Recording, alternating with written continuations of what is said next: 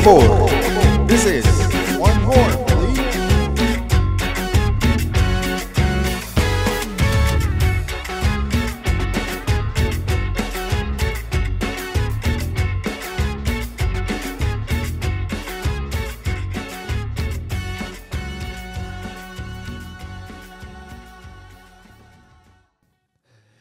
Just turn on your radio in the morning and listen to some motherfuckers talk about some bullshit. Actually, that was like something that I always wanted to do, that I had in mind to do, like work in a radio station.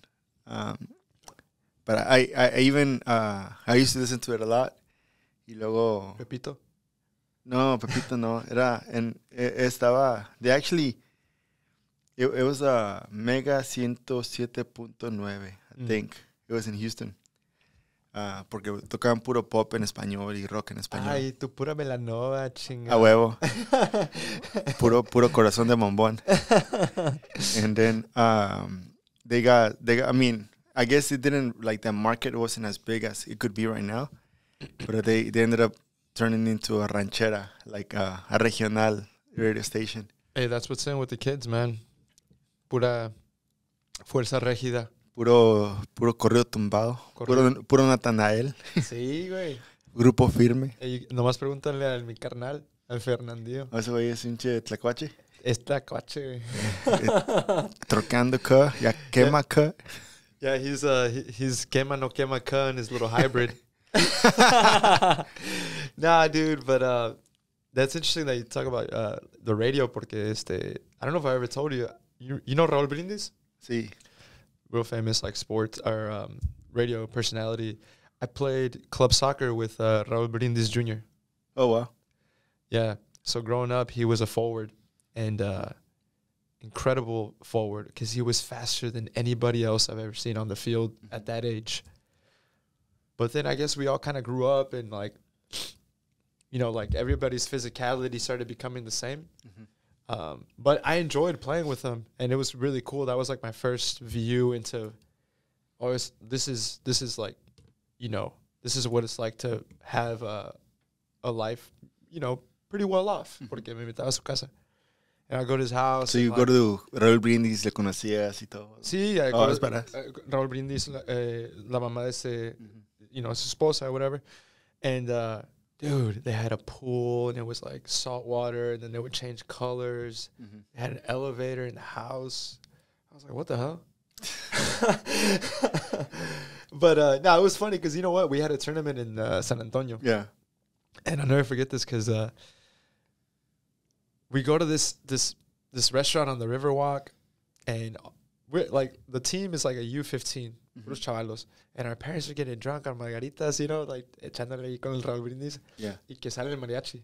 And shit. You remember Raúl at the time, he had his little singing career. Yeah. Hey, man, he starts like singing some rancheras. And of course, my dad, you know, being the Mexicano that he is, echaba los gritos, and he would start singing too. But it was crazy. All the parents had way more fun than the kids. They were getting thrown, kids were, bro. Like they were asleep, and the parents over here fucking twerking. They were getting thrown, and we're like, we have a game at 8 a.m. What the fuck? How was it for the parents the day after? No, pues estaban todos crudos, güey, nomás con sus lentes oscuros, just like shades there, kind of blocking that shit off. But dude, crazy memories from that club. Albion Hurricanes. Dang, that's like fucking northeast. Yeah, I played for the Albion Hurricanes in Houston. That was my club team, and I had a lot of great memories. A lot of knocks to the head. It's probably why I forget a lot of things, and I'm not right. All the way, I got a couple screws loose. I have one knock in my head all the time. Javier, ¿cómo se llama? Knock, my wife. Oh, okay. Hey, shout out Knock, man. Shout out Knock. Hey, we got a lot of October birthdays, don't we? Yeah, dude. Está esta la tía Fagu. Alicia Fagus. She's her birthday. Felicidades, tía Fagu. Felicidades. Y ahí nos vemos el sabadito. Oh, dang, man. Happy birthday to her. I just finished, we just celebrated last week the birthday of my wife. Oh, yeah. Happy birthday, Madison. It was amazing. We had a great time. We ate at Ludi's, really nice restaurant at the Commodore Perry Estate. Super bougie, man. The food was phenomenal, too. So if you're ever looking for like a nice romantic spot, I recommend Ludi's. Ludi's, ahí. And if you guys use a coupon Otra, por favor, you guys get 50% off. It might work, it might not, but just try it. Nah, it's funny. Every time I'm in a really nice restaurant, I'm looking around, and sometimes they have like the French waiter or something like that, and I'm like, no matter what type of food it is, I promise you, if you look in that kitchen, La pinche raza. Está la raza, están los mexicanos, Yeah, that's true. están los centroamericanos, están los sudamericanos, está la gente ahí cocinando, and where they're, that shit's good. You know that shit's good. Yeah, it's not bland. Pun intended. I was actually at Red Ash también, and like you walk in, everybody's all like, it's a pretty cool place. Pero ves ahí, el asador está enfrente casi de ti, and all the waiters, they're pretty diverse. Pero lo que está atrás ahí en la cocina, güey, todo el pinche, el José, el Raúl, el Saúl, el David, todos güeyes ahí. Yeah. Ponen la parrilla, güey. And you already know, like, they're listening to something because you're, like, having their own little good moment right there. I'm not going to lie. Maybe this is a controversial take, but sometimes if I go somewhere and I see that the people preparing my food are not, like, Latin American, like, with, I question it. I'm like, man, I don't know. Like, the service is going to be weird. Like, something's going to be off. Like, I'm either going to get it and it's not going to hit right, but to each their own.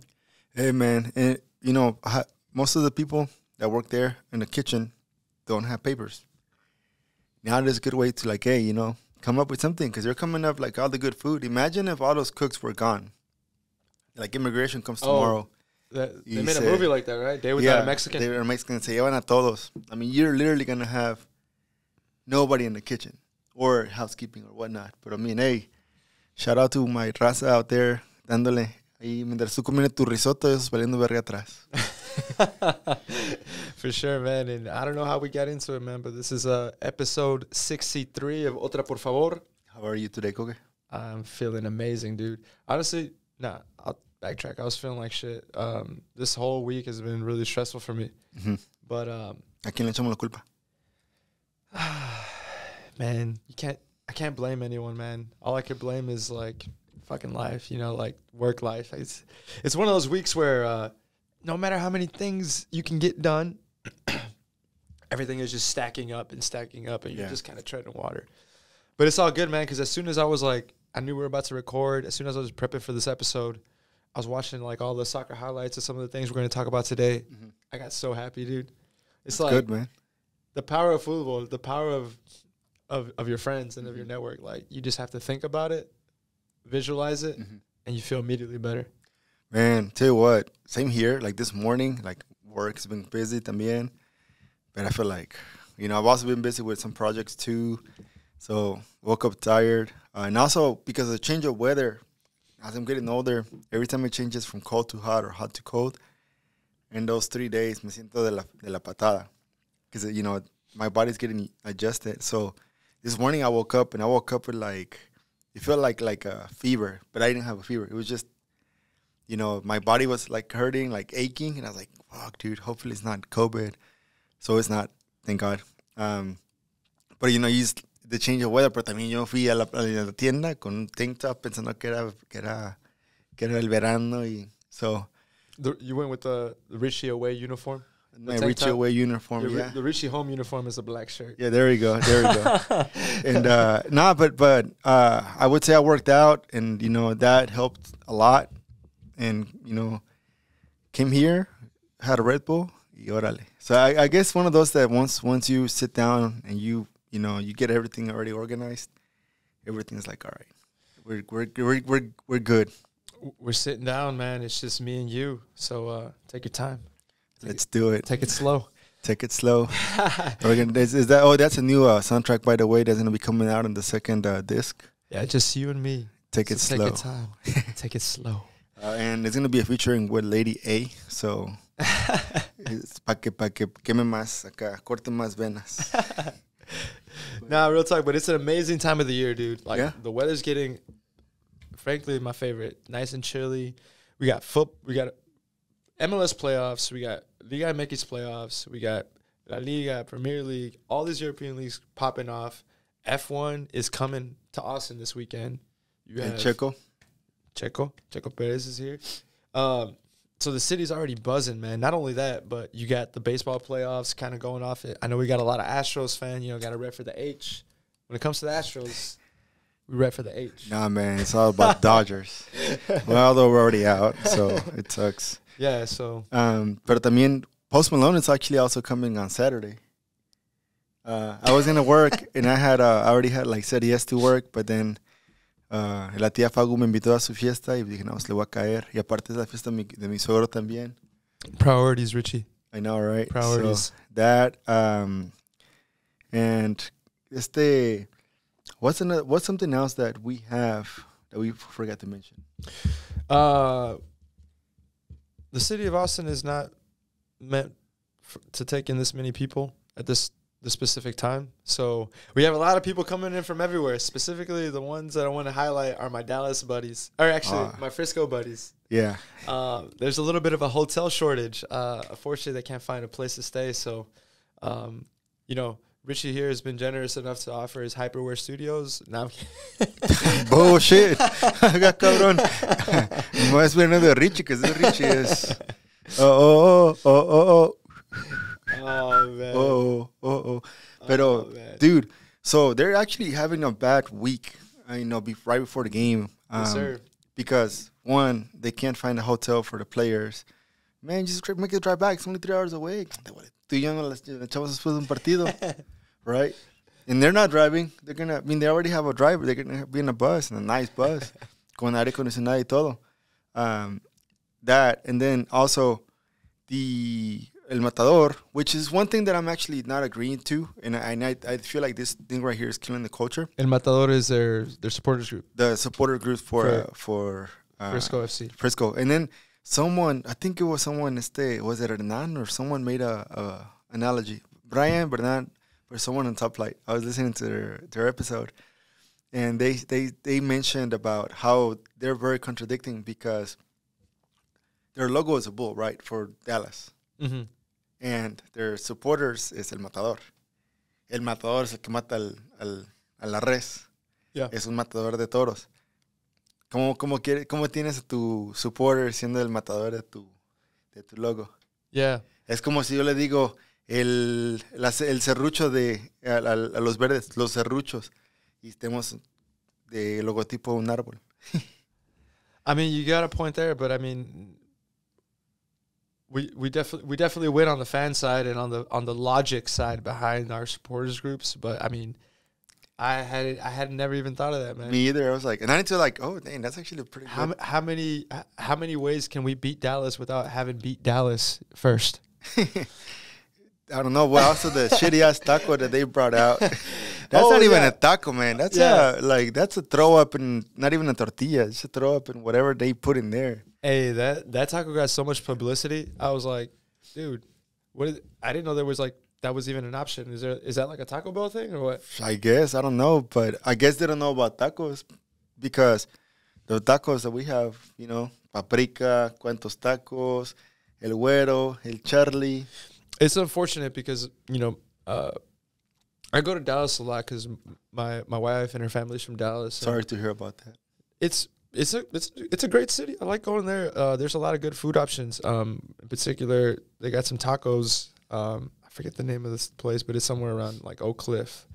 But I just feel like what that club, that stadium, that environment is not truly representative of Dallas. So we're very fortunate here in Austin, Texas, that our club, our stadium is in our city and has local places from our city, and you know it really promotes the cuisine that we have here available. Mm-hmm. There are many other places like more independent or more kind of growing that need to get highlighted more too, but I think we're lucky that we don't have to spend $16 on the gross comical looking shell ass taco. Yeah, we probably get to spend $16 on some other bullshit like electric jellyfish, but I mean that's an option. But it was just like, that's just gross. Like, that's not even a taco. That's one thing that I'm like, and on top of that, just to add a little more salt to the wound, I was looking at this video, and I'm going to see if I can share the link, and I'm going to ask the guy that, you know, that made it, and they're talking about, like, the 10 worst stadiums that should be, like, usually for stadiums you would think of the city and the name of the stadium in the same place, right? Mm-hmm. And in this one right here, this guy is talking about how some of these stadiums are, pretty good placed, like downtown or close to, the heart, and how some stadiums are, like, far away.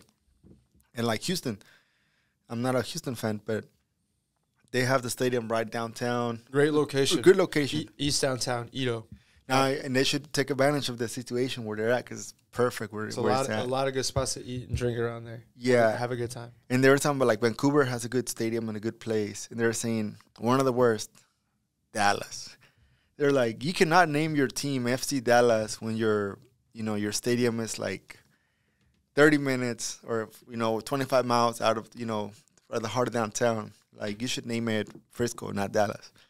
Yeah. That makes sense. Or the Cowboys también, they're in Arlington. They're not in Dallas either. For sure. I mean, I guess Dallas is making a habit of building their stadiums and their teams around other suburban areas. But so, bro, I just wanted to kind of summarize what we're going to get into today. We already kind of got into a little Austin FC. We're definitely going to touch on the playoff win and looking forward to our game against Dallas as well real shortly. We want to touch a little bit on the World Cup. We're less than a month away from the World Cup. Does it feel like it? Nah, dude. I don't think so. I think because we have so much stuff going on, like this particular week, that it does not feel like it. To me, I think this is like the worst organized World Cup / kind of embarrassing World Cup that it hasn't really gotten the promotion other World Cups have gotten. Mm-hmm. We're going to get there. We're going to get there. We also got tons of action in the European leagues. We're going to touch a little bit on the Premier League, what's been going on there with some of the top teams, as well as the Clásico result of this past weekend, which put a dagger in my heart that was taken out and healed by the Austin FC win later that day. Hey, my America también. We lost yesterday, but it was a close call. Yeah.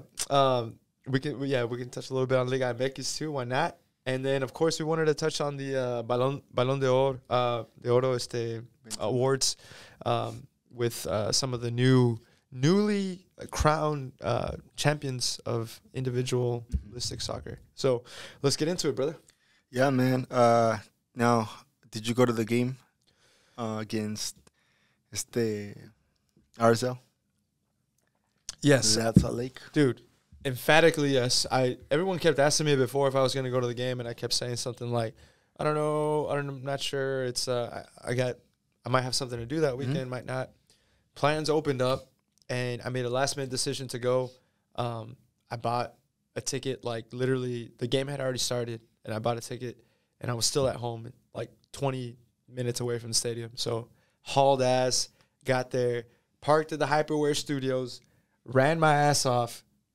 Like, I was running, and I can hear, like, the national anthem going on and shit. So you're like, oh, crap. Yeah. I get there. I'm sweating. I go straight for the water fountain, and then I had gotten a supporter section ticket. By the time I got there, it was already, like, minute 20. Mm-hmm. We were 2-0 down. Yeah. What? I was like, what the fuck? That's what I said whenever the game started. It's like a nightmare. I was like, this is a nightmare start to a game. And I get to the supporter section. Hasta la madre, it's packed like sardines, bro. I'm like, where am I going to sit? So I keep going in and out, and I keep getting told by security, hey, you can't stand in the aisle. Hey, you can't stand in the stairs. I'm like, okay. So I finally found a little corner, a little niche to chill out in and watch the game. Great view. Had a lot of fun. And what a game, dude. I'm so glad I made the decision to come to the game, even if it wasn't planned. I think because it was out of the blue, I enjoyed it so much more.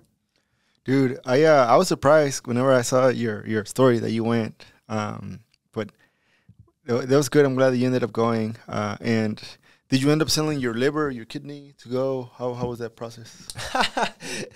Nah, man. No, actually, my wife and I, we racked up a lot of like reward points on some one of our travel cards, and like we just banked some of those in because it was like, why not? And I basically didn't have to pay with any money to go to the game, so I was like super lucky in that regard. Man, it was a game that, I mean, we lose. I think it's a guaranteed, every time Austin FC plays, we're gonna play thinking there's gonna be a goal against us in the bag. And then the game starts after after the 2 goals that we get scored on the 1 goal. We love to suffer. We love to trail from the back. We love to just claw back at games. We're like that. We're like that guy or girl that just likes the toxicity a little bit. You know what Masoquista. I mean? Yeah, it's like, well, if we're not in a fucked up situation, are we even having fun? I think that's how I like to live life sometimes, man. I realize that it's boring when everything goes well. Man, dude, I cannot relate because my favorite game has been the one against LAFC, and it did not feel like it felt this weekend. But yeah, I mean, why do we like to suffer, Richie? Dude, I don't know, but I feel like this game in particular reflected the whole season for us.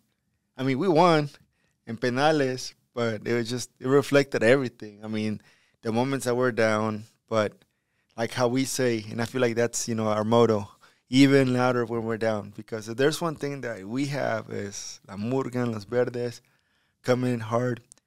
But from not just the game itself, but from a couple of hours beforehand, when it was the march to the stadium with Hasta la Muerte, banner, and then my boy Joe Corral dropping the tifo. The tifo was amazing, dude. That was beautiful. And for me, it was cool because I got to take a picture of it. And from that, like, it was just like, man, the game, could have gone differently. I think so. Pero it didn't, like, that, didn't fall on the supporters. I felt like, it's just the game. But it was electric, especially Stuber.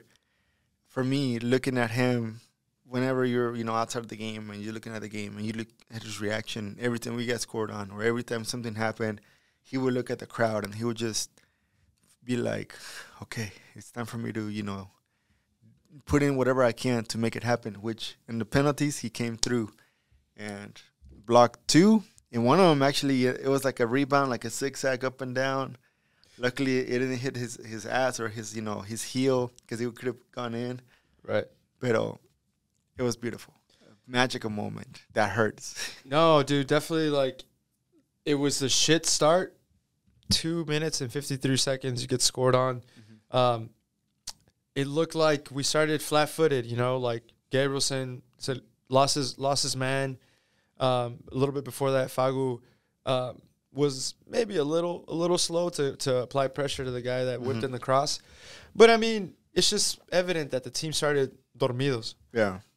Just looking back at the game. And then the unfortunate handball by Valencia in minute 11 that caused a penalty for RSL just puts you in a deep hole. Yeah. But one thing that I think we've said it again and again, we could all be confident in, is that we're okay with counterpunching. We're okay with being on the ropes, and I think that shows that we have the mentality of champions. We have the mentality of champions because we're never out of the game. We're never out of the game. So, not my favorite way to win to the goal by Sebastian Drusi making it 2-1 in the first half, amazing goal, and then RSL going down 10 men after that challenge into Stuver. Circumstantial things that kind of allowed us to just completely dominate the game statistically, but the final touch wasn't there until we get awarded the penalty in the dying minutes of the second half, and Sebastian Drusi scores from the PK spot, making his brace. Those types of things you kind of think of. Rigoni had a couple of sitters that he could have scored.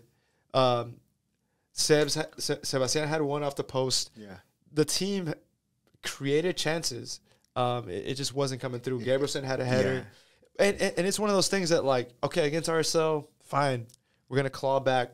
We're going to depend on Stuver to save our ass in penalties because he can. He's capable of it. Right. I tweeted before the penalties, Stuver is made for this moment. Yeah. And he more than proved me right. He did his own thing to a different level because it was like near perfect. Yeah. Even the one that was scored on him, he could have saved. It was close enough. It just went right under him. It just circumstances of the game.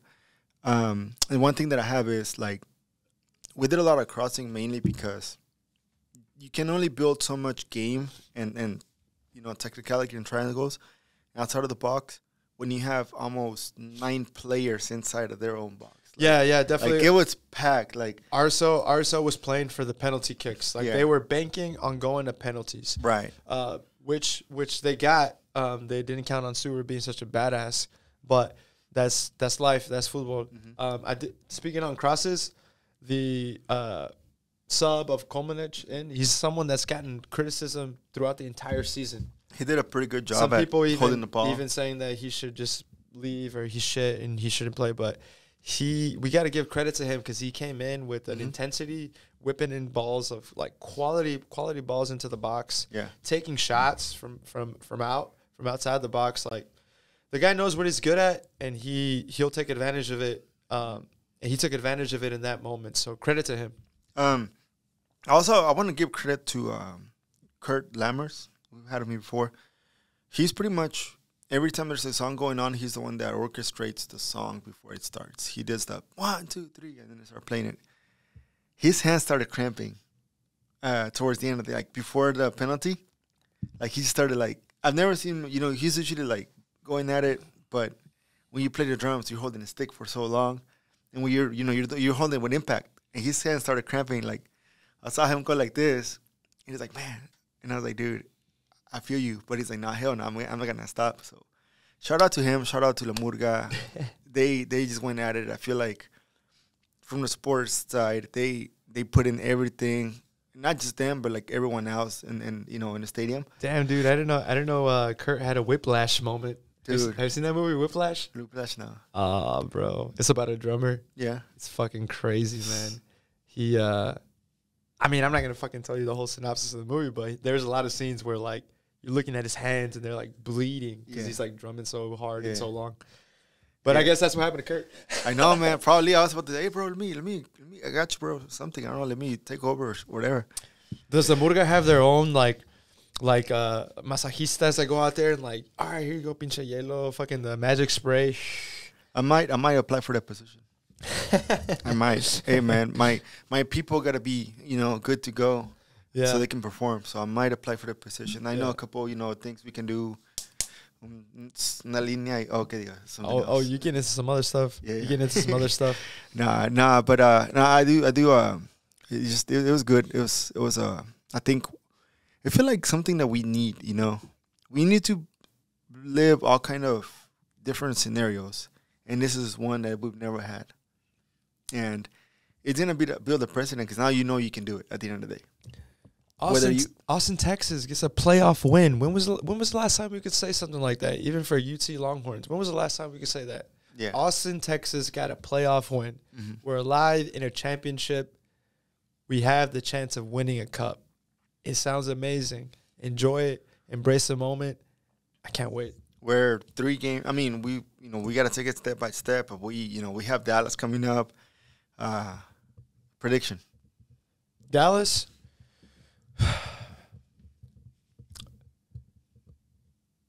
Knowing how Austin is, it's gonna go to overtime. Overtime. It's gonna go to overtime, bro. And I'm saying that they're gonna win in overtime by a goal. That's what I'm saying. Whether it be 2-1, 3-2, just by a goal. Because I know Dallas has an amazing team. Yeah. Maybe they don't have an amazing environment that we create. Maybe that's our edge. Of course, that's our edge. More, and not only that, but we trust the team to be able to take care of business. Mm-hmm. But I will say this: Austin has continued to Austin FC has continued to suffer through games, and I don't see that changing unless all things start clicking. Right. And that takes being focused from like the beginning to the end to the whistle. And not getting lost in, like, the calls, what goes for you, what goes against you. Mm-hmm. This game had calls go for us. And we've been used to a lot of calls going against us in certain ways. I mean, that's life. It's just life, yeah. It's life. You just got to stay focused. It's part of the game. You got to stay focused, man. Hey, one quick note. El primo de Nick Lima was actually the ref. What? He looks just like him, dude. The ref looks just like Nick Lima. Bro, don't be spreading no conspiracy theories, man. No, I saw him by the tunnel, like, güey, se parece al Nick Lima, güey, como el primo lejano de la segunda tía. Pero, now let's go into another topic that we have here, which is the World Cup. A month away. It doesn't feel like it, and mainly because I know usually in a regular terms the list it will be revealed for each team a month or two before, like more so about a month or two before the World Cup, right? So there's still no lists from any teams that, okay, these are the 26 that are going to be going. I hope for just for the love of the game, and the games actually turn out to be better than this bullshit organization thing. Yeah. Of course, this World Cup is soaked in oil, it's soaked in blood, it's soaked in corruption. We get that. But we also know that we as football fans, we're like, someone once, like, I don't know who it was, they described Messi like a dog. Yeah. Like, not in a fucked up way, more in a way like he just wants to play with the ball, bro. Yeah. Once he starts playing with the ball, that's that's all he cares about. And I hope. And I hope he balls out. Yeah. And us as fans, once the ball starts rolling, we forget about everything. I mean, inevitably you're gonna forget about things, and you're gonna. Of course, I'm gonna watch the World Cup. Of course, I'm a root for Mexico. I'm a root for Brazil. I'm a root for anyone here in Latin America till the end. But I'm not gonna feel that good about watching this and like promoting it because of how much bullshit is into it. Yeah, I feel you. I think it's one of those that it's hard to just think about having fun, knowing that there's a lot of bullshit that happened. Maybe another World Cup has happened, but not like in the level of Qatar. Yeah. I mean, the corruption, like you said, the blood, the oil, the also, in quotes, slavery of workers in the stadiums. Yeah, it's like kind of a modern slavery of where they get people from different kind of impoverished countries, like Southeast Asian countries, offer them opportunity and take away their visas and make them work under very, very intense conditions with a lot of heat exhaustion, a lot of heat-related deaths and illnesses, as well as they're kind of stuck there. They don't have enough money to go home. They don't have a visa. They're kind of stuck there working. And I think the way the population of Qatar is divided, 90% of people are migrants and living and working under those conditions. You're talking about people building the stadiums and people working in the service industries for those hotels. And the 10% is kind of the ruling class, the Qataris that have wealth and money. If you want to get more into it, man, there's a great podcast called World Corrupt. They have a couple of episodes. It's a 6-part series. And it goes into a little bit of the history of FIFA as an organization, because it didn't just start corrupt. It started with good intentions to grow the sport worldwide. What kind of started changing it was the fact when the television came out, when the World Cup, these games started to be displayed on. It was like the biggest event ever on television. Yeah. So you started getting sponsors. You started getting Coca-Cola, these other sponsors. The money, man. The money was too much. Money corrupts all, I guess. And that's when things started to change. Yeah. I mean, it's just a lot, like you said, it's the biggest event in history. And it's hard for a lot of Americans to imagine that. They're like, "What are you talking about? The Super Bowl? No. What are you talking about? The Olympics? There's only one. There's only one. The World Cup is the biggest thing. Yeah. It's the biggest party. It's the biggest celebration of what we here at this podcast love to talk about: life, culture, and football. It all hits right there. Yeah, and it's a party that you have people from all over the world talking about it. All over the world paying attention to it. Everyone, and especially here in the U.S., it keeps growing and growing. I remember when I first, my first World Cup in 1998, the only ones say that we knew about it was just us and people around us. 2002, it was a little different. 2006, it didn't get as much exposure, but then the English channels will start showing the games. Like I remember England and Portugal was playing in a hotel. And then 2010, that's when it just like it blew out, and mainly Shakira with the Waka Waka. And so it keeps going like to where now 2018, like in Austin for the Mexico game, it was one of the most watched games that we had, a soccer game in bars. I think the game against Germany. Oh, yeah. So it was one of those. Now imagine what's going to happen in this World Cup. How many people are going to be out having fun? And I do feel like, in a way, hopefully there's one thing that we get like from this World Cup is, for everything that's going on in the world and people, going through like, mental health situations and everything. Hopefully that can alleviate a little bit, and you just enjoy the game at the end of the day. But yeah, man, you still sticking to your predictions? Predictions of Brazil winning the World Cup? Yeah, I'd say so. Yeah, they got a hell of a squad. Which is something that we want to get into. We'd love to have guests on this podcast of different nationalities that maybe have a huge fandom for one of these teams. We want to focus on the stories and their passion for that team, and hopefully start a conversation amongst different nationalities here on Otra, por favor, related to the World Cup, just to get it hype and kind of focus our energy on that, on like the beauty of the game, Yeah, so I think for before the World Cup, we're gonna have a couple of guests here, that we're gonna talk more about the culture here in Austin, but on my mind and what I have in mind is bring in two guests, one from Chile and one from Colombia. Yeah, I want to see their point of view about it from an outside perspective. Los que no fueron. That's salty, bro. Like, no. But let's say for example, okay, you're not in it now. You're more neutral. Like, who do you think, without having the nationality passion? I don't want to bring ¿por qué no fueron? ¿Qué pedo, güey? I was from your perspective, who's gonna win that and why? Because I feel like they'll have a little more of a cold, how do you call it? A little more of a neutral stance, and it won't just be the nationality, because we all want our teams to be the champions. But say for example, for a Colombian, why do you think France can take it, or why do you think Brazil can take it? And then for the Chileans, why do you think this team can take it? And there'll be a lot of pretty cool. Say when I talk to our friends from Colombia and Chile, they have pretty good analogies of why a team should take it. Analogies such as? David, Chile.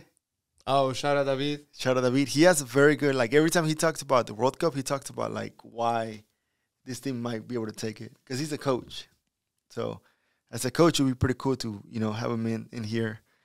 And then also bring in, guests that are actually part of, the countries that are in the World Cup.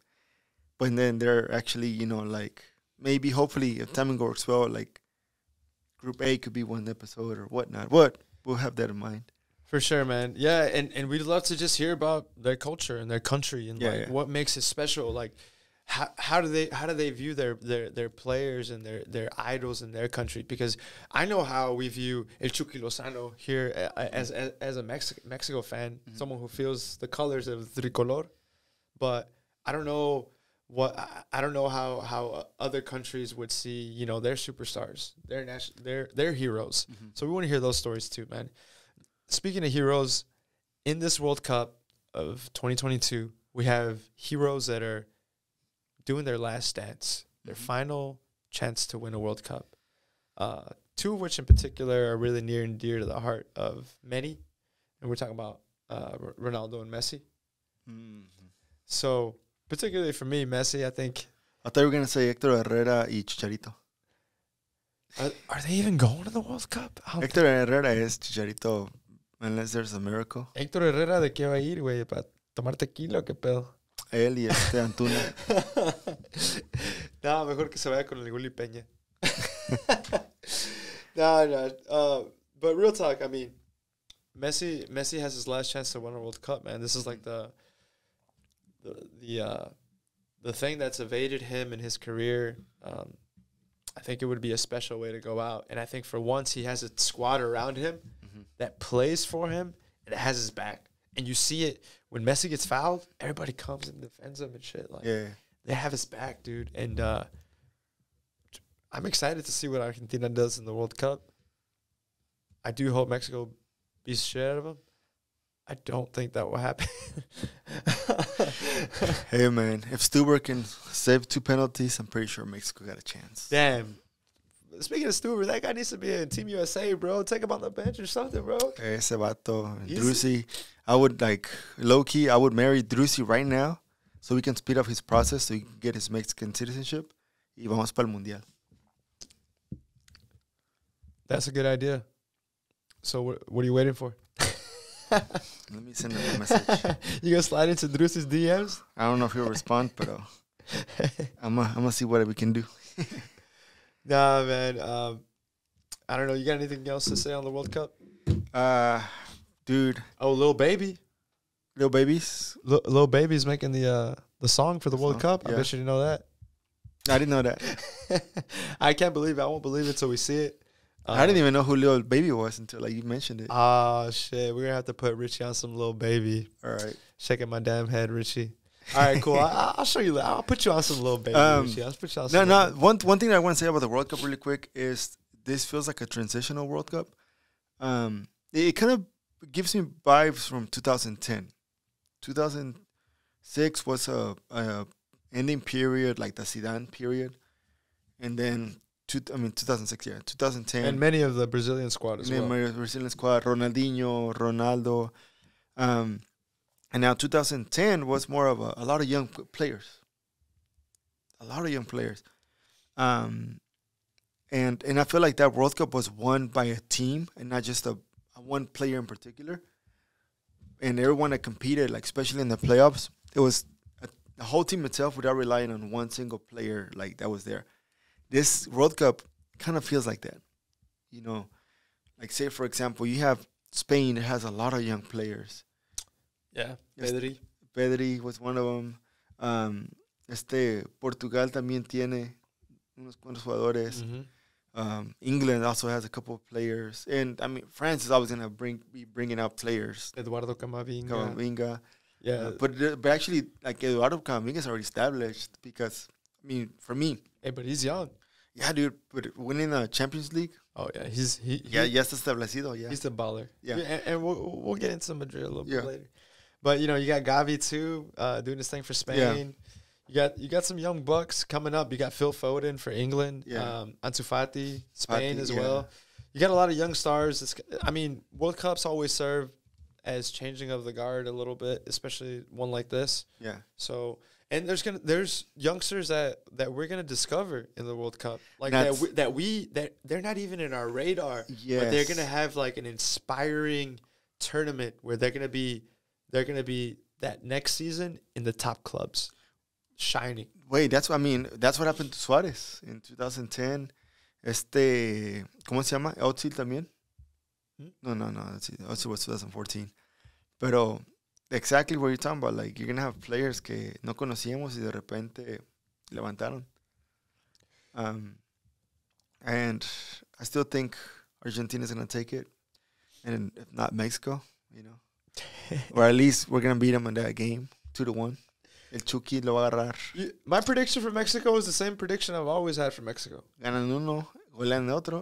Ganan uno, les golean el otro y el otro a ver qué pasa. They're going to get to the knockout stages in second place, de panzazo. Yeah. And they're going to have an amazing playoff game, and they're going to lose in overtime or something like that.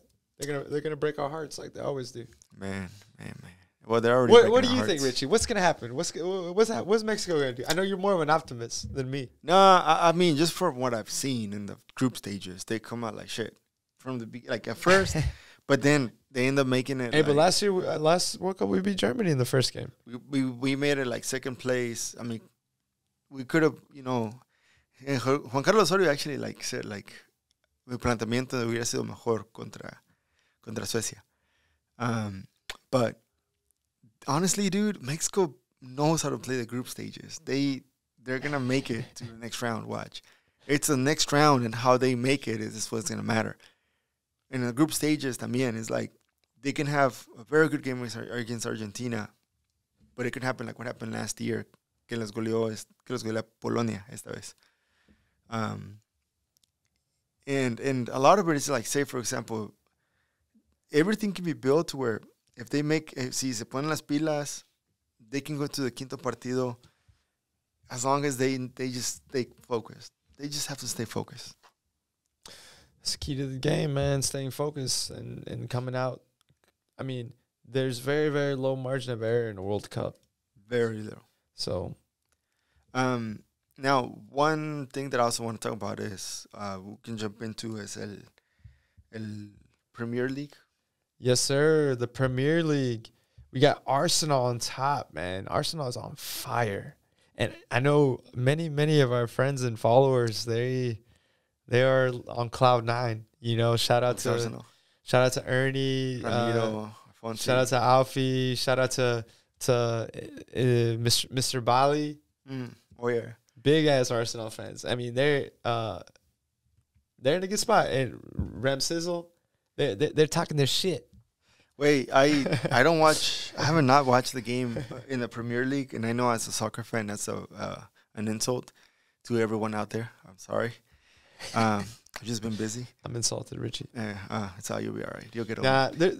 To me, there's not enough time in the day to watch every single game you want to watch. Yeah. Like I always think about it, like a weekend dedicated to football, I would have like a dark room with screens all over me and watching every single game. But I mean, life is life, dude. You can watch what you can. True, but I mean that's good for Arsenal, man. Let me tell you, they've been playing some amazing football. Yeah. Very team based. Gabriel Jesus is having an amazing season. The whole team.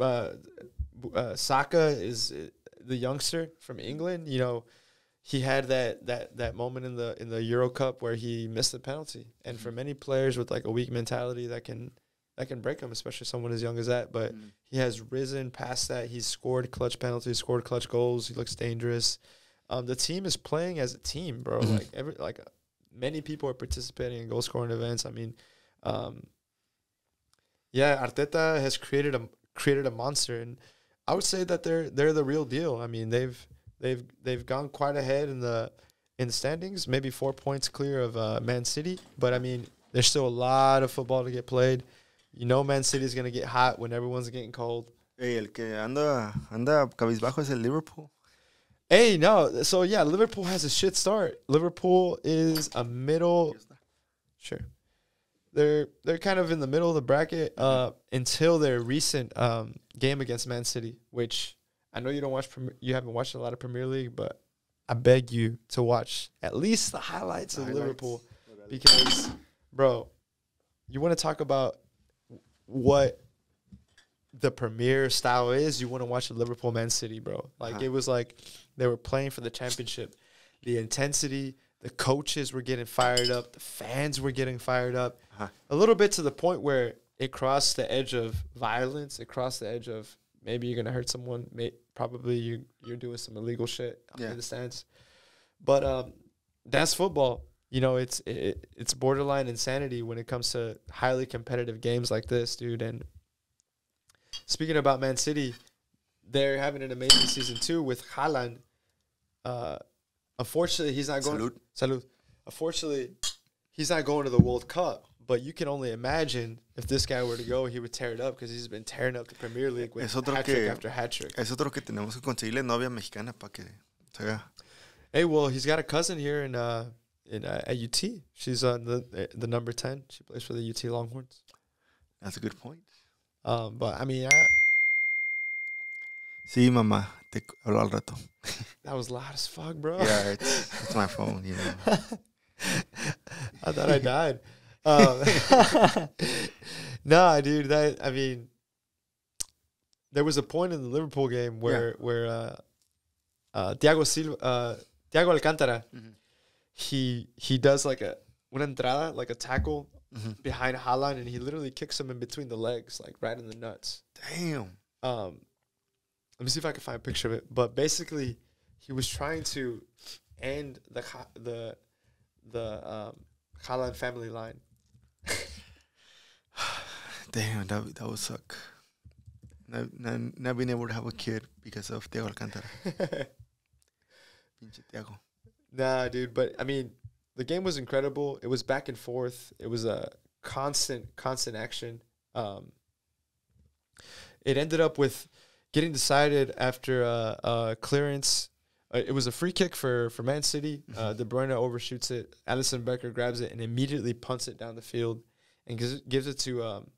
It comes right in the air, and the Egyptian pharaoh Mo Salah. Yeah, he turns right around Cancelo. He makes Otro que no va al mundial.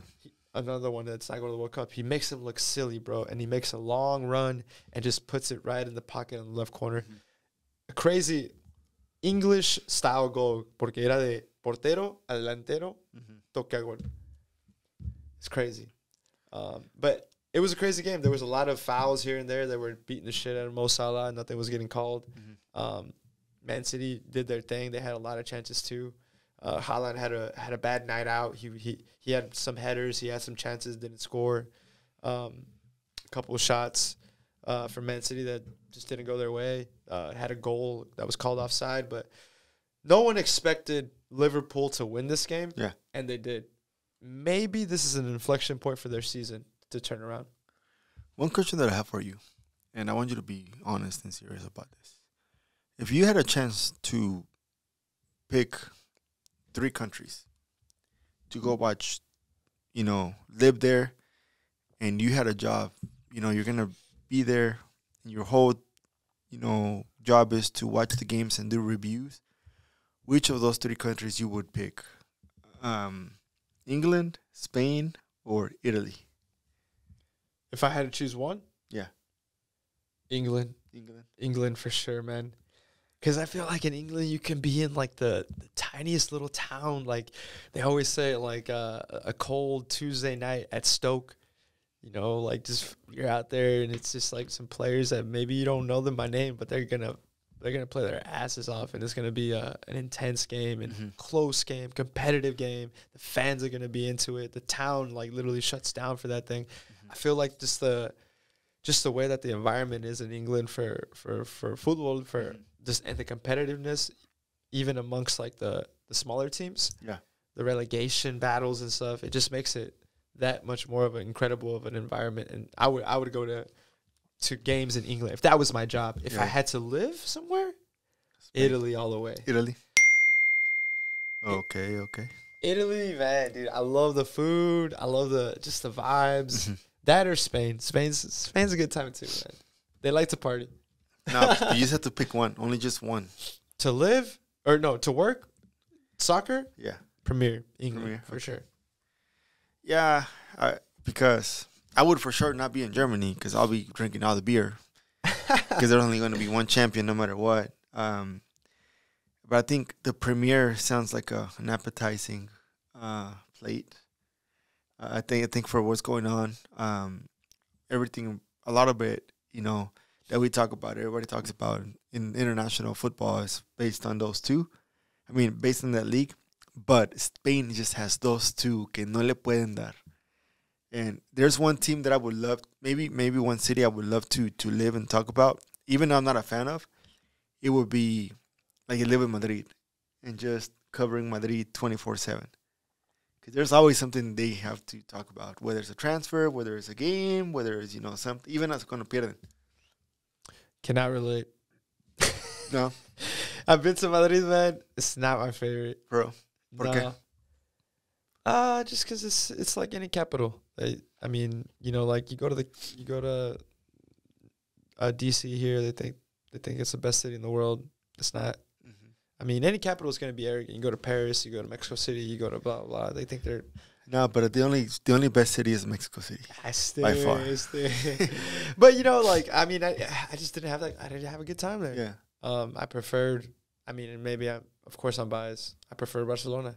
I preferred being in San Sebastián. I preferred Valencia. I had way better times there. So, but I get your perspective. You like the buzz. You like the vibe of Madrid. The socialite. They're always like they're always a story. They're always you're always hearing like Madrid is trending because they're getting X player, because they're doing this, and because they're champions. Like they win the Champions League over and over. They win La Liga over and over. Like right now, this is a fantastic era for Madrid, and they've had many fantastic eras. So I understand. Right. I get that. That's good, man. Now let's go into talking about La Liga. I mean, we're already there. All right, let's get into it. The Clásico. Let's just get it over with. Clásico. Let's just get it over with. Empiezan el Barcelona está como yo, güey.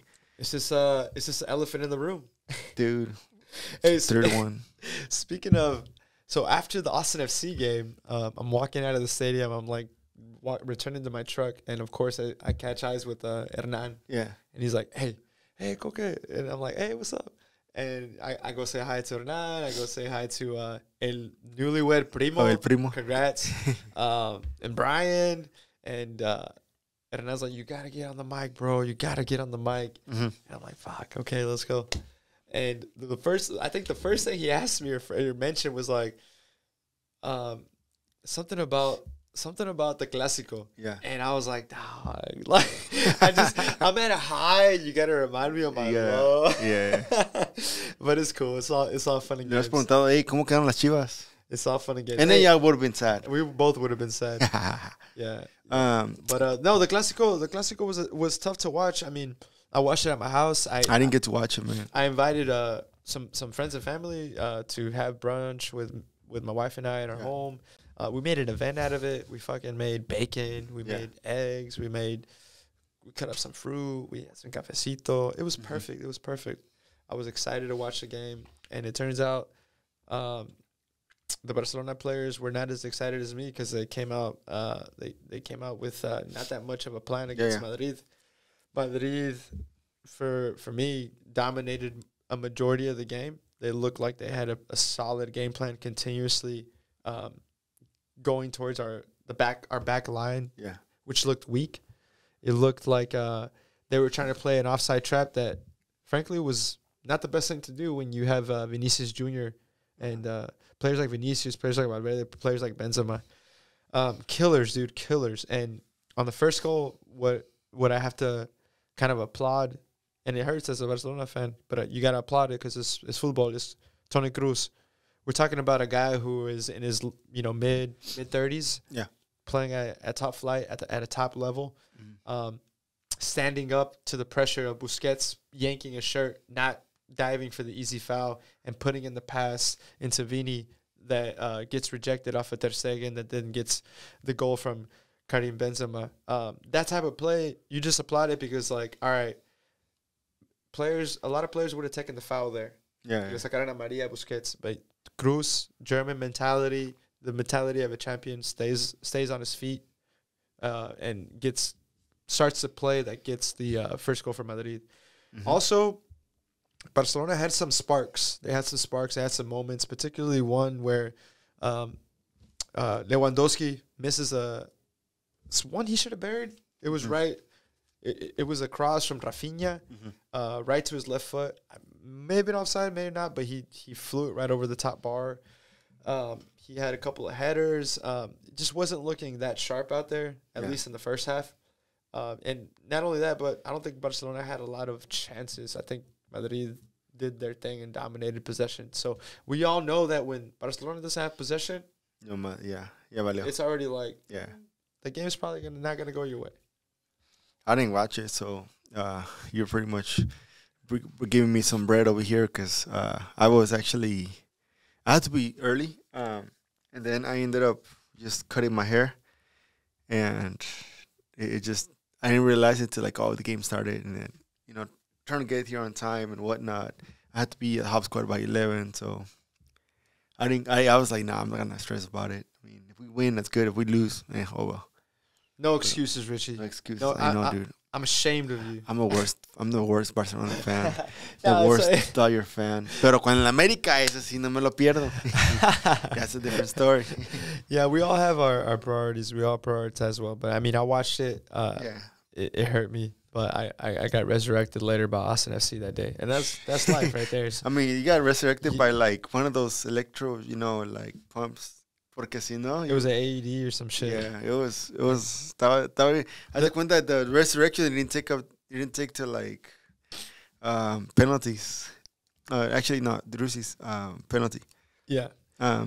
Pero that sucks, man. I did get to watch a little bit of the Barcelona Villarreal earlier. Oh, they won today 3-0. 3-0, and they look calmados. I think that a team that they look good. It's just one of those games that I'm thinking, hey, no salieron concentrados. Yeah. Pero contra Villarreal, I was like, how come they didn't win the one before? But then again, I'm like, well, you played Real Madrid. And one player that from Real Madrid is Benzema. Congratulations on his Ballon d'Or.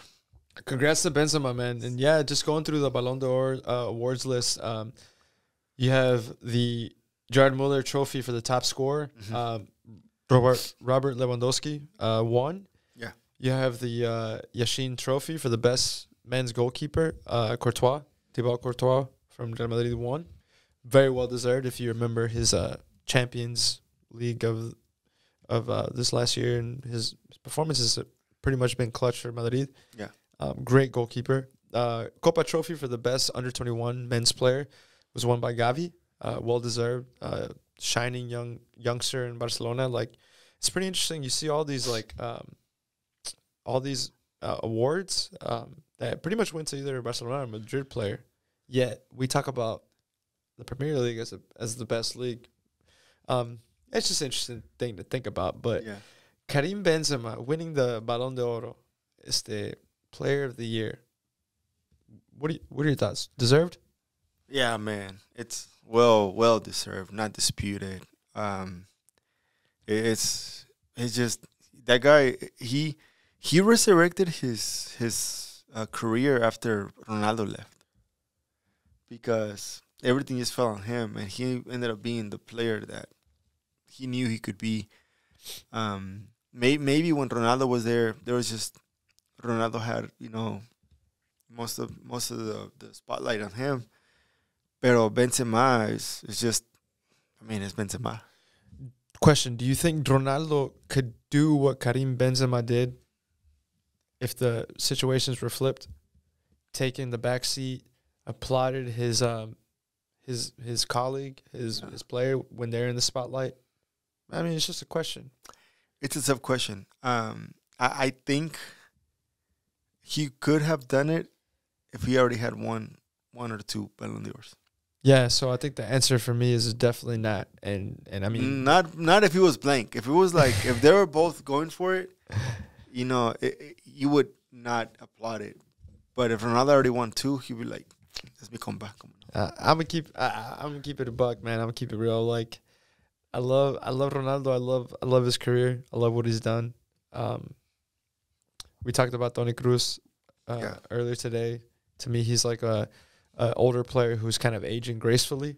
He's managing to adapt his game to being an older player. He doesn't play as high up in the field because he knows that he can't handle the pressure as much. He prefers to play a little bit deeper. Yeah. So that's adapting your game. That's realizing the qualities that you have and the situation of life. Karim Benzema also adapted in his way. When you were playing again with players like Ronaldo, you would take the back seat. You would feed your goal scorer. You would do whatever you had to do to make Ronaldo shine.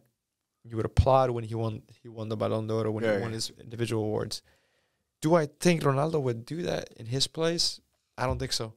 The reason I say that is you've seen it time and time again.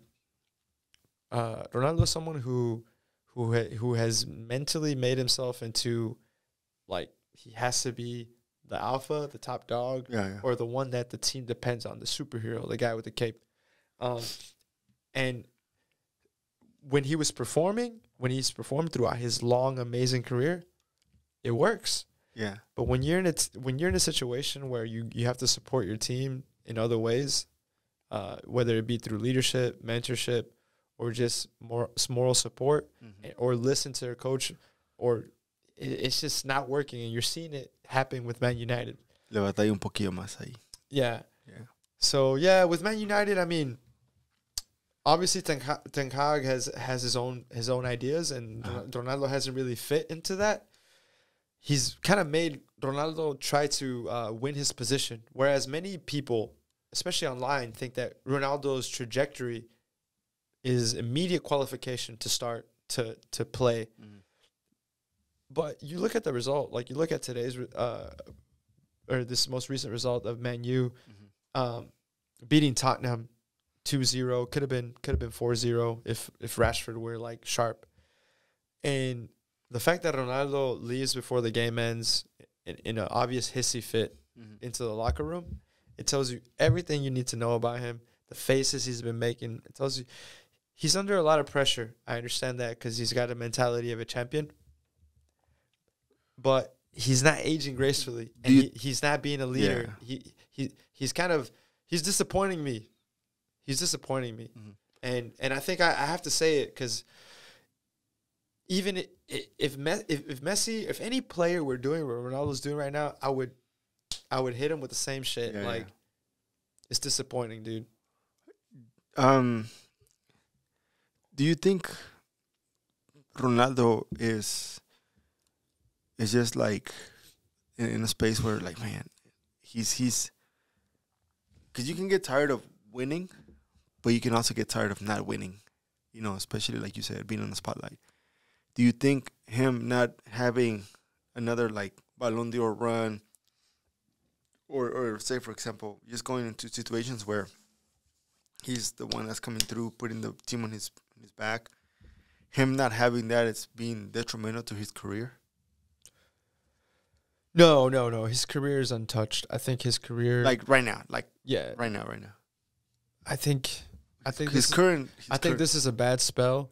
Of course, I'm disappointed in his attitude and how he's kind of worked out these last months at Man U. The whole fiasco of wanting to kind of like get out, but being kind of stuck, not getting picked up by other teams.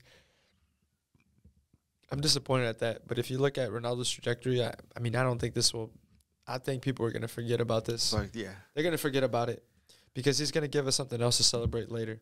We don't know what it is, but right now the fit at Man United isn't there, and I think for the betterment of the team, he's on the bench, and for the betterment of Ronaldo, he needs to find a way out.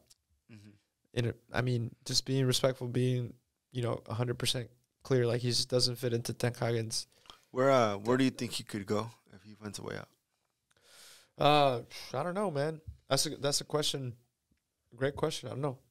I think he can. La America. In the MLS.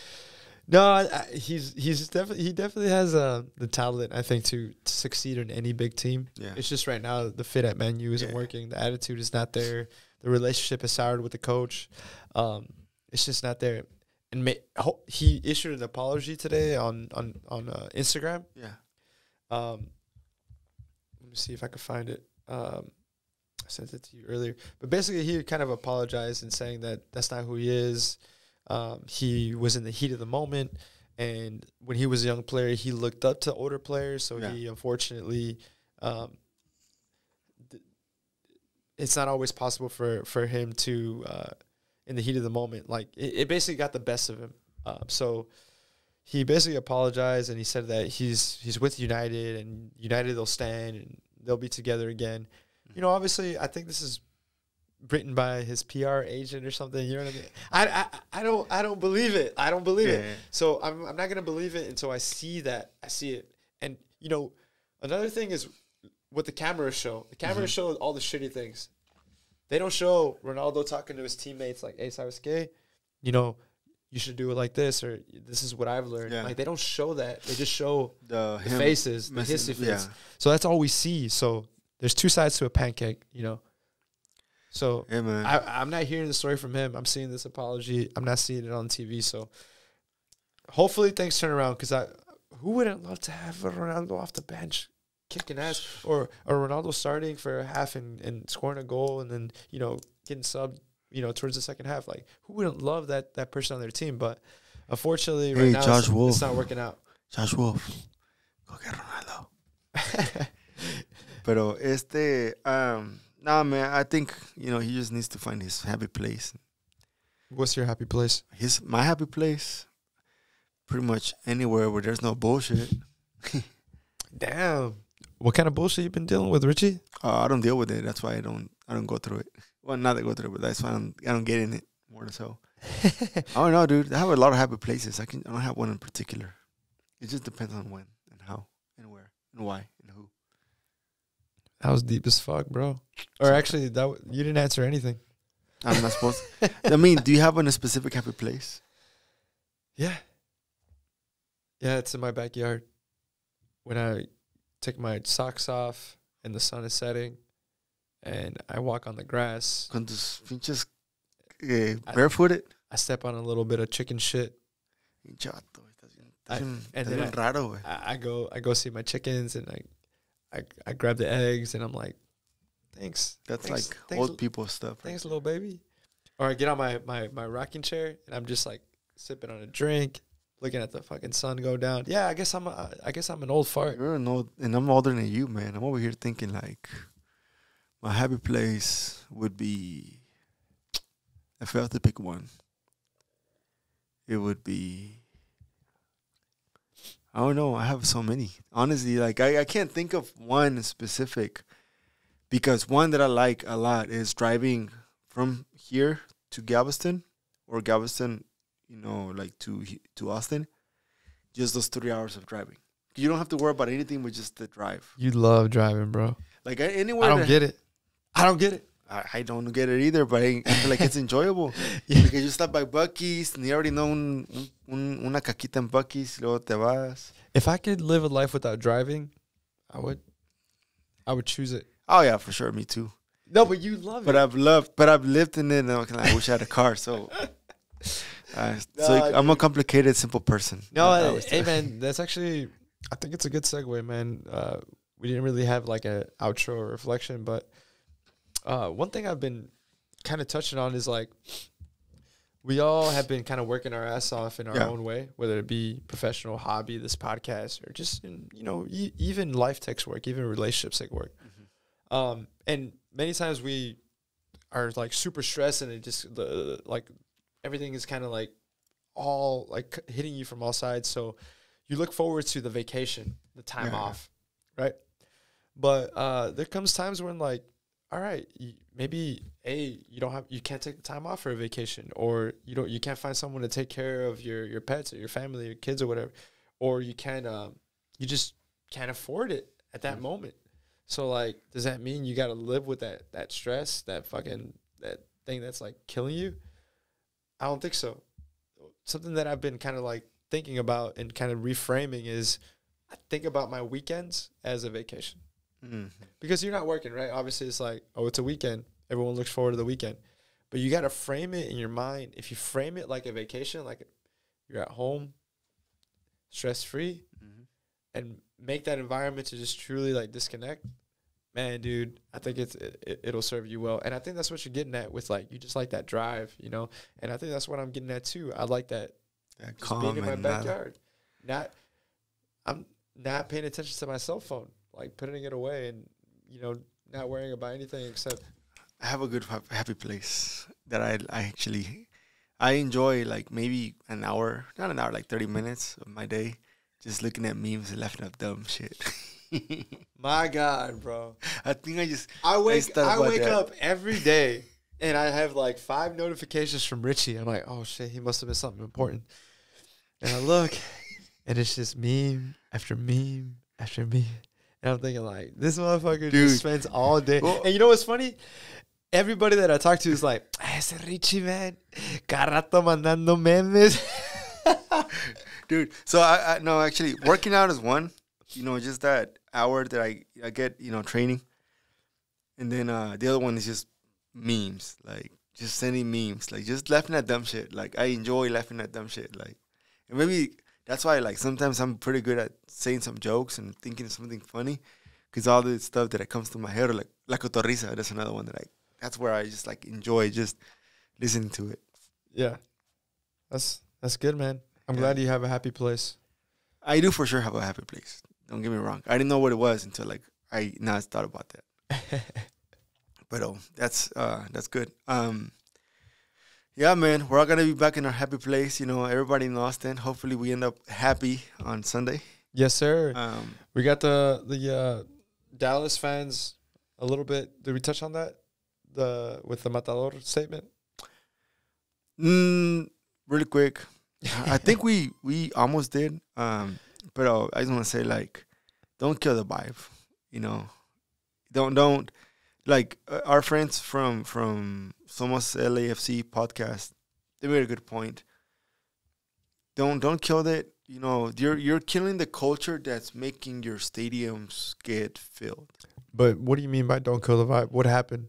Like, so there was a Twitter from El Matador that they sent from Austin's FO about they can bring instruments. Okay, that's fine.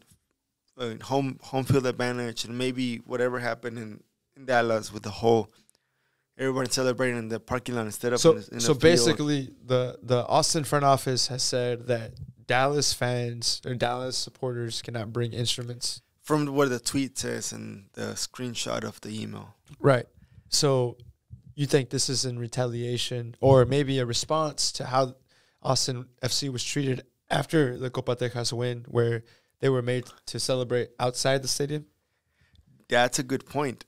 I think Austin FC should always want to compete with your 100% and be like, okay, cool. You know what? You gave us some shit over there. That's cool. Now here's our thing. We're going to let you bring it. But if we win, we're going to win with, like, our 100%. Because at the end of the day, that's what competition is about. I hate the whole, like, advantage of this and advantage of, like, nah, I wanna fight you. Like, if I'm going to get in the game, I want to get in the game with, like, if I'm going to get in a fight with Coque, not that we're going to get in the fight unless in the soccer field, you and I, you know, going for a ball. Hey, man, I have a couple of purple toes that beg to differ, bro. So I always want to compete with your 100% and my 100%. Yeah. Not making excuses of, well, you couldn't, you know, that day you had a cold or that day I had, like, you know, a broken pinky, which I do. But it just, for me, is you're killing the vibe with that type of shit, you know? Mm-hmm. I don't know, maybe one thing, like, I can see, like, Austin FC's point is their stadium is going to be at capacity, so bringing instruments is not the best idea.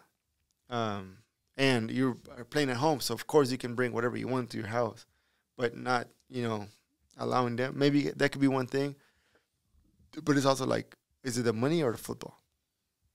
The money or the culture? Which one do you prefer? So. Right. No, I mean, we talked about this, and I agree with you, man. We want to create a stadium-like environment that has like two sets of fans that are bringing their 100%. Mm-hmm. Obviously, we're going to outnumber them already because it's our home stadium and they have a limited capacity. But in my eyes, you got to let them bring the music. You got to let them bring their vibe, because we got to play. We have to play our game against each other, just like our teams got to play their game against each other, right? Yeah. Of course, it's home field advantage.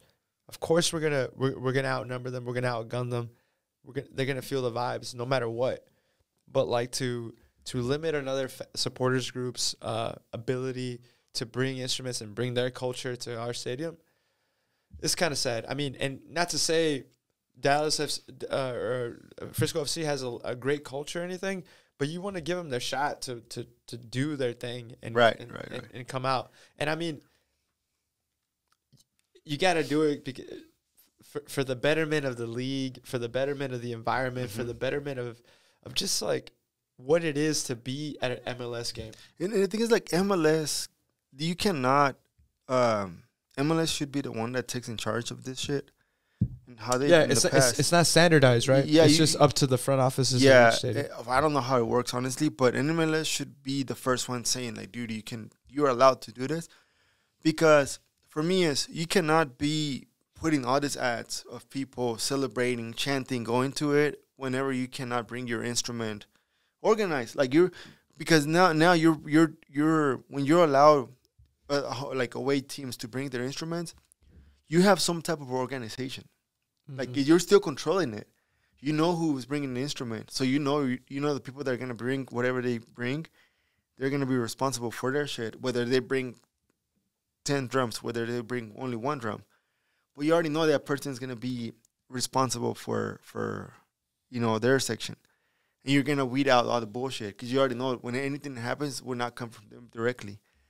So I think that part right there is MLS should really look deep into like their priorities, because as this league continues to grow, you're gonna have a lot more problems between fans because of this type of decisions. Because now I feel like this certain decision that someone makes is going to be, at the end of the day, like going down and bringing it down between the fans, because the fans are going to be fighting with each other. And then you can lead to altercations. And you can lead, like, to fucking two guys fighting about, hell yeah, dude, we got you. You couldn't bring your shit, where that could have been avoided by letting them bring their stuff. You already know you're going to escort them out to their buses. You already know they're going to be coming in and out, in a timely manner. So why not just allow it? Yep. Definitely, man. I think at the end of the day, we just want to have fun. We want to enjoy. We want to enjoy that environment. We want everybody to enjoy it. And it's in the spirit of the game to create that. I mean, we talked about the World Cup earlier. What makes it so special? Mm-hmm. It's people from different countries coming together and showing you a little bit of their vibe, and us watching two countries compete, two countries' history. Two cities. And now you bring this to MLS. You talk about the MLS, and we're watching two cities compete, two different fan groups compete. Mm-hmm. You want it at 100%, bro. What makes the World Cup special is that two countries are competing, right? Yeah. And they're bringing the best of their people, the best of their culture, the best of their music, the best of their vibes, Every country has their own distinct thing. And I think the cities are the same thing. Yeah. As much as, like, the memes and, like, the banter on Twitter is funny, I don't think it helps us, because we want cities to compete and show us the best that they have. Mm-hmm. And once we start kind of limiting and kind of dictating what people can bring in the sake of home field advantage, I think it's like, Jorge Iturralde made an interesting point. Like, it's like tying someone's hand behind their back and, like, getting in a fight with them. Yeah, dude. It's stupid. It's stupid. Like, if we're confident in our fan club, in our supporters groups, and how badass we are, mm-hmm. why wouldn't we want the other club to bring their A game? Mm-hmm. I mean, I respect people's opinion. I respect everybody else's opinion, but at the same time, I'm like, come on, man, let's be confident in what we got. We got the best fucking fans in the MLS. We got the best club. Let's celebrate that and compete with everybody. Al tu por tu, mano a mano. One another thing, like, adding to that also is, just as you, for example, that decision of celebrating a championship should never be in a parking lot. That too. You should never allow a team. That's just like shame on I mean, Frisco. but I don't, that part right there, I think it was just decided between the supporters, to be honest. But that should not be. You cannot be celebrating a championship in a parking lot. That's just wrong. That's just in every level. Like, for me, is, for example, si Monterrey le ganó al América en el Azteca, Monterrey earned their, right to celebrate in our stadium their championship. Mm-hmm. For example, what if the Champions League final was Barcelona Real Madrid in Madrid, or vice versa? Barcelona lo gana en el Bernabéu, or Madrid lo gana en el Camp Nou. You have to allow them to win it, because the competition is someone's going to have to win at the end of the day, in the final. So I just think they have to look into that deeply, in my opinion, because stuff like this, it's going to catch up, because you already know people are responsible, but you're also always you're making space and room for people to also cause some kind of violence or vandalism in a facility. Mm-hmm. I think And then the last thing we want is for that to happen. You know, I think you have to think if MLS wants to think ahead, they have to think of, you know, like, what can we do to avoid it, but what can we do to get to allow to have access, knowing that the people that have access are responsible for bringing in their stuff and getting out in a safely manner, in a responsible manner, but in the matter that at the end of the day, they enjoyed it, and whether they win or lose, like, it was a good experience. Mm-hmm. Because a culture cannot be built based on limitations. Well said, Richie. I think that's good enough to sign us off, man. A culture cannot be built on limitations. Yeah, man, for sure. And like we said, Austin FC, 2-1. Visualize it. Time. Put it in your head, baby. We see it right there. I can see Drusi coming in again. And I can see Maxi making his, you know, his score. Richie looking into his crystal ball. I can just see Maxi scoring with a nice little, like, loft over, or, you know, una de angulito, and then celebrating that. La flecha. La flecha. And then on the other side, LAFC, El Tráfico. Oh, they're actually about to play in a little bit. That's going to be, if LAC loses, then we get to stay here. We get another home game. Yeah. Hey, Philadelphia's beating Cincinnati 1-0, FYI. And LAFC, I think I want, just because I want to play another game at home, I want the Galaxy to win. Also, we already beat LAFC, man. Let's switch it up. Let's scrap up with somebody who we haven't beat. We haven't beat Galaxy this season, have we?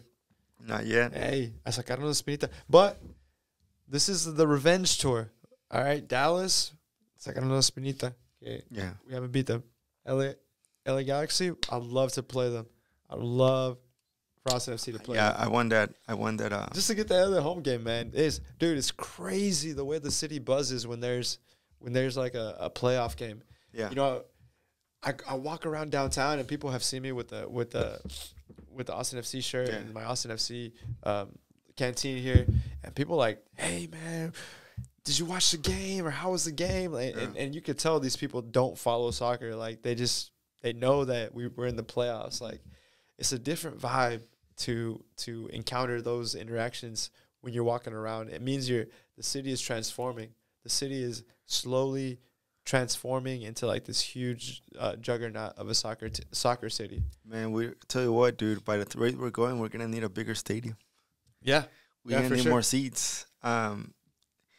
And another thing is, last thing I want to touch is Remezcla's article. Murguez out, and I was, honored and asked to do the pictures for the article, so it's great. And Javi's Pasión Verde is going to be released on the Los Verdes website pretty soon. They already give them everything. It's already finalized. So it's just a matter of when it's going to drop. So we'll keep you guys posted.